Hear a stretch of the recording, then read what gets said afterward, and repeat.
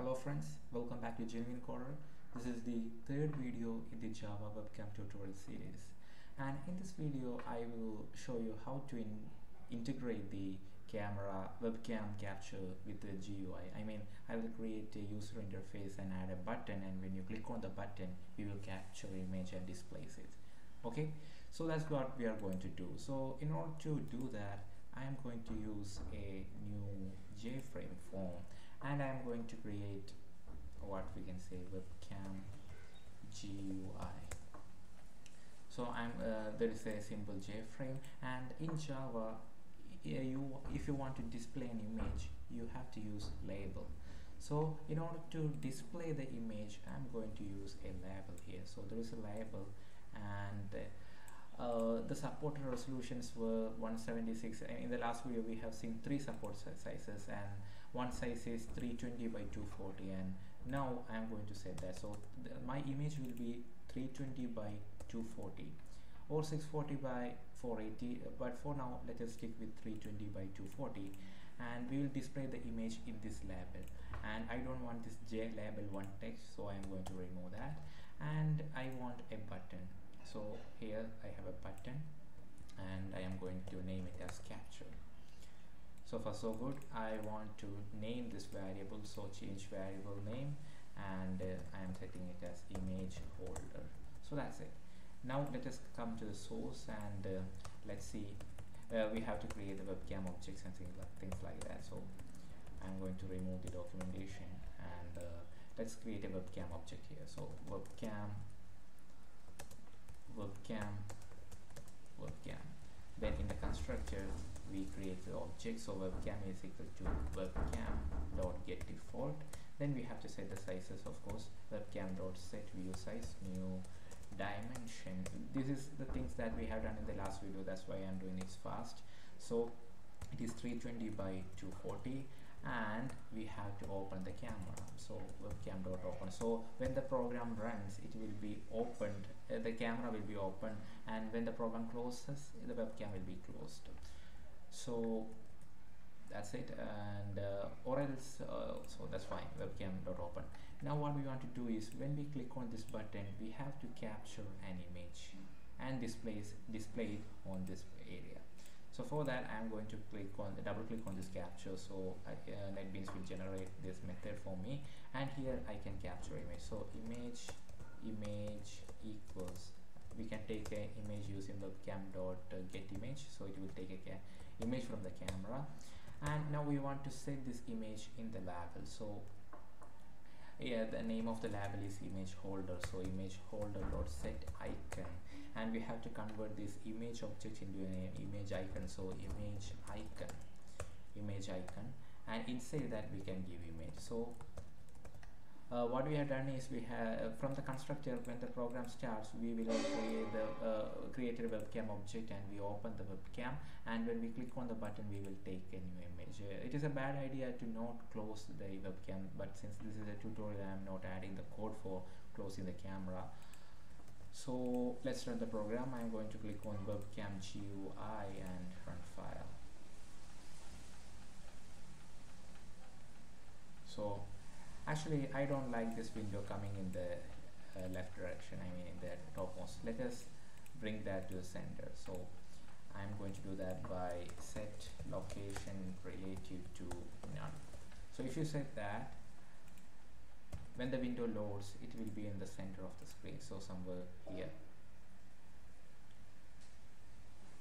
So we got the window here, and I am going to press on this capture button. So as you can see, I got my image, and I am going to capture again. That's it. So that's what's happening. When we press on the capture button, we are taking an image and then setting it as icon. So the next thing that I'm going to do is, I'm going to create a video feed on this GUI. When I press on the capture button, I will get a continuous feed in this label. So in order to do that, we can use a thread.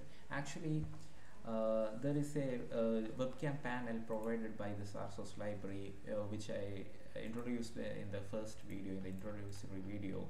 So if you come to the webcam direct feed, there is a webcam panel that supports the video feed. I mean, you can do that easily by these couple of lines, but in order to understand the basics of image capture, I think it will be better if we write our own code for reading the feed.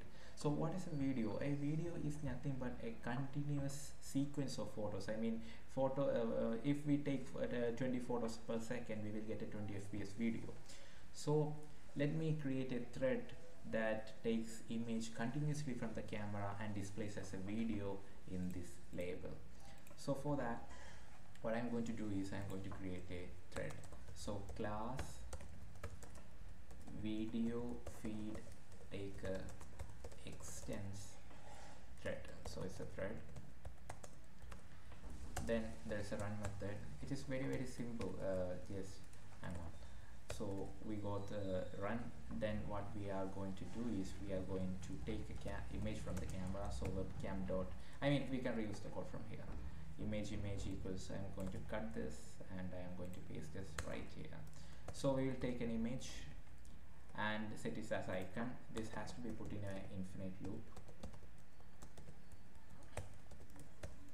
So while true, image equal webcam dot get image holder dot set icon. Now since this is a while loop, this will be doing very fast. I mean, it will be taking much more frames per second. So since we if we want to control the number of frames taken in a second, just use a thread dot slave and let us set it to something like 80. So it wait for 80 milliseconds and then take an image. Surround block with try catch. So this is all that we have to do in this thread. So there is an issue, I think. No, that's not a problem. So we created a video feed taker. Then here let's create a new video feed taker. So video feed taker dot start. So what will happen is when I click on this capture button,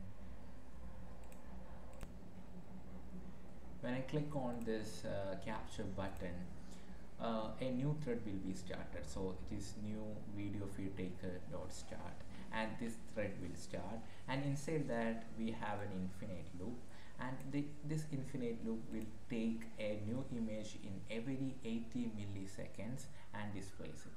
So that's working, and let's run the program.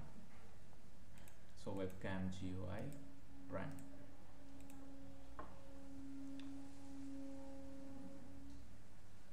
Let's click on this capture. So as you can see, I'm getting a video feed in my GUI. So it is a little bit laggy because we are taking only an image in 80 milliseconds, which is not that good. Let us decrease the sleeping time. So if I set the sleeping time to 40 or 50, it will take it will be 20 frames per second. 1000 divided by 50 is 20, so we'll get a 20 frames per second. Now let's run the program again. So webcam GUI run file.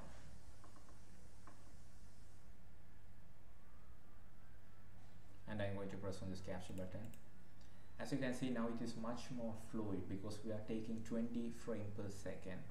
So I think you understood the basics. What is a video is, it is nothing but a collection of photos. If you take much more photos and combine it will become a video. Now in the upcoming tutorial we will see how to create a video using the source library, and when we create a video, what we are doing is we are taking a lot of image in a second, like this 20 images per second, and writing it into a file. So that's it. Now let's add some more functionality to this. I mean, when we click on this capture button again, it won't stop because it will only start one more thread. So let's see how we can stop an infinite loop thread when we click on again on here. So for that, what I'm going to do is I'm going to create a boolean variable here. So boolean is running equals false.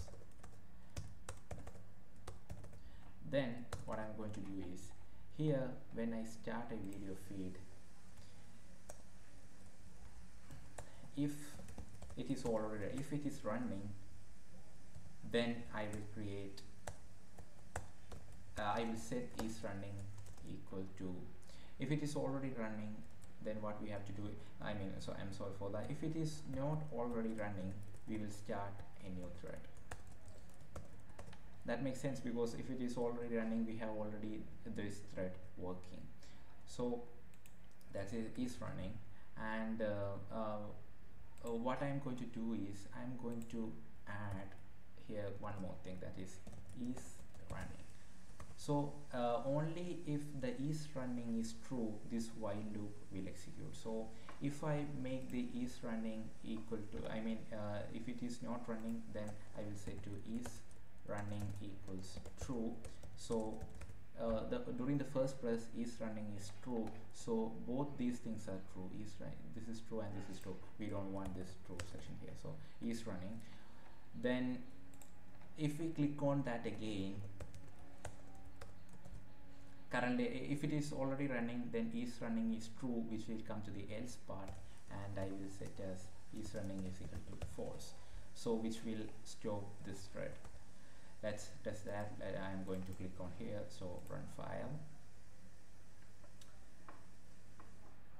and I'm going to click on this capture. So is running is working, the first part is working, and I am going to click again here.